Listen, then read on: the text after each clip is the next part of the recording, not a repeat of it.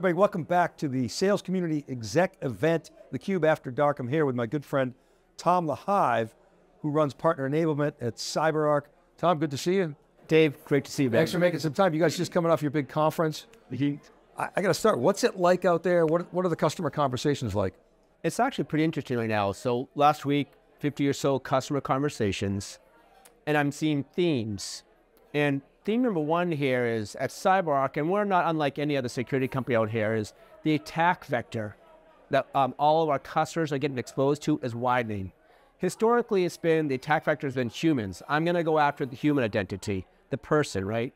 But now with the Internet of Things, web-based applications, cloud-based systems, the attack vector went from humans to non-human identities.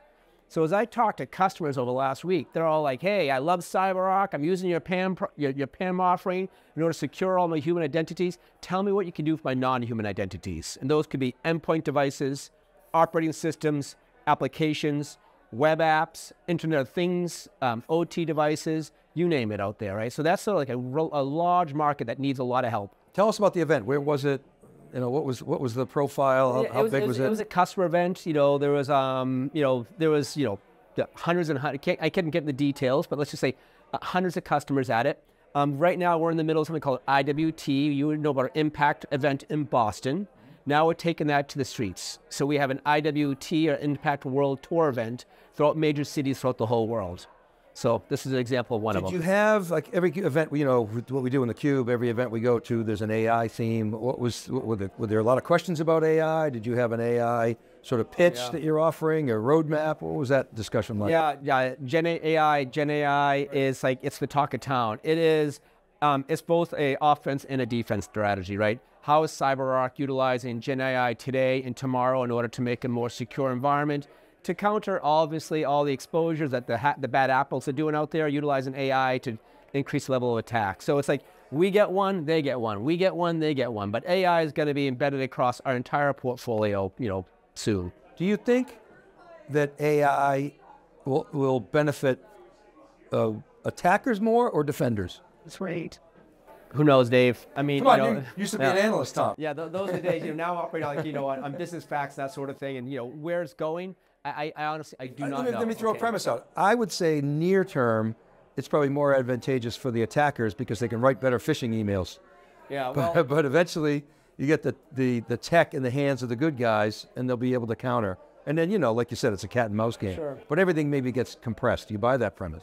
Yeah, so think about the utilization of AI right now, whatever AI tool it may be. It's not as like you know, download it from anywhere and implement it into my solution, no matter what that solution may be, right? That requires a level of intellect and knowledge of how to utilize Gen AI and AI in its truest, its most capable fashion, right? So those that have the most AI expertise right now win.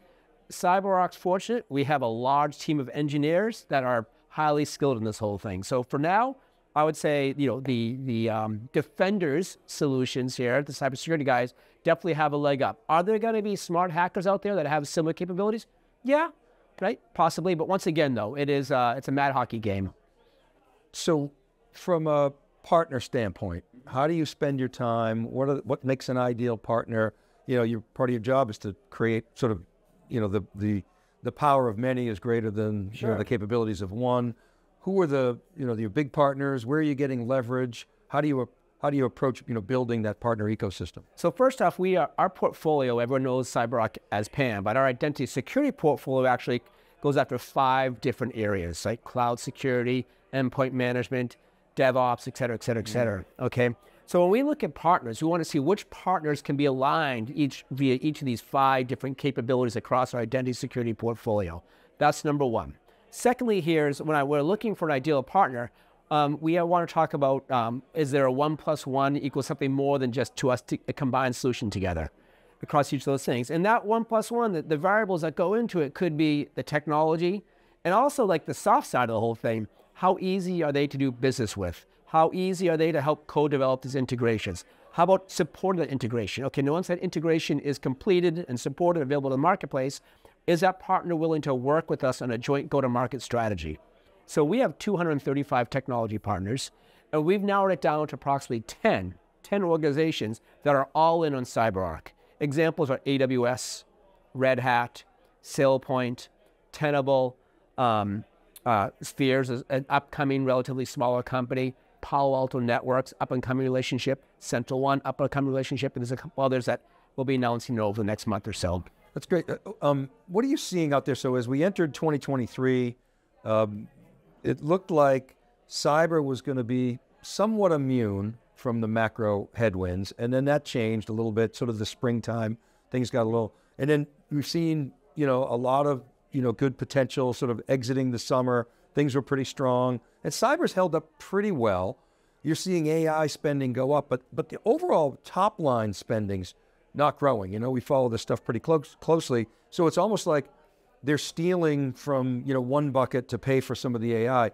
Seems like cyber's holding up pretty well. What are you seeing in the space? Yeah, I mean, I can't talk about quarterly trends, right? Course. We're obviously in a quiet period, but just generally in the yeah, but generally speaking here is like, whether you say it's a problem with world politics, world dynamics, geopolitical nation states, of course, cyber is going to be one of those things that's going to be a constant for the better, for good and for bad, right? Our mantra here is we want to secure all identities for the entire world. Okay, that's what CyberArk wants to do. We want to secure every identity from cyber theft. All right, so that's a big market, and right now we've talked about securing like very large organizations here. But wouldn't it be great if that capability goes across many markets, right? So that's sort of where CyberArk is going overall, and every single market you look out there is going to require more intelligent cybersecurity controls in order to protect themselves. When CyberArk wins, why does it win? And where do you feel like customers are asking you to do a better job? Our winning thing is we start with PAM. We want to secure those human identities, okay? And we are one of the market creators of that segment. We've been doing this now since the early 2000s. So that's our foundation offering, okay? And then from that foundation offering, the beauty here is I mentioned we have 4 other segments that are connected to securing that privileged access management, that human identity, right? We have, like I mentioned, endpoint security, tie-ins to ServiceNow as an example.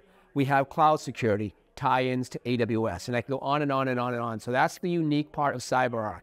Here's we start with PAM, and then customers realize the full breadth of our capabilities to secure non-human identities and more human identities across their entire IT environment, whether it be on-prem, cloud-based, hybrid environment, as well as integrated into like their key IT tools. I mentioned ServiceNow as an example. Explain why PAM, Privileged Access Management, is so important in the context of, I mean, that's where if you can get the keys to the kingdom, and you started there.